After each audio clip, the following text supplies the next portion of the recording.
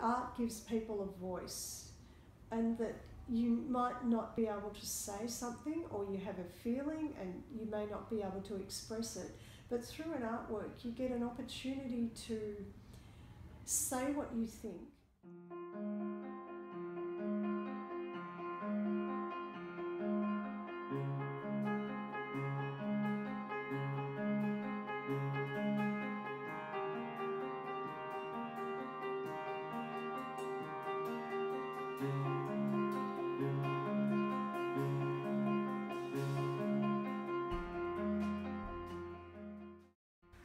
When it comes to art, Johanna is a bit mad.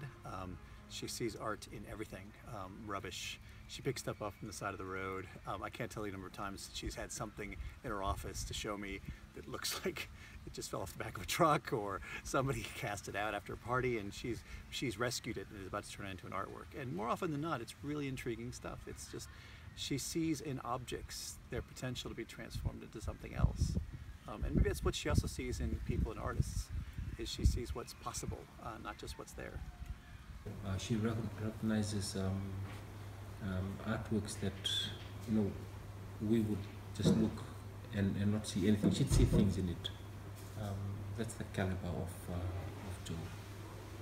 She's very funny, and you can see it in her artwork too. She's very surrealistic, and the designs she does, they are really like kind of jokes. She's always thinking a double sense. Johanna came up when she came into the center with the different ideas and different everything altogether. She came up with an idea of recycling, put together whatever we find, like bottles. It's a very new thing for us. She sends out emails in the morning with funny artworks or positive artworks to start the day in a nice way. So I used to come and talk with her and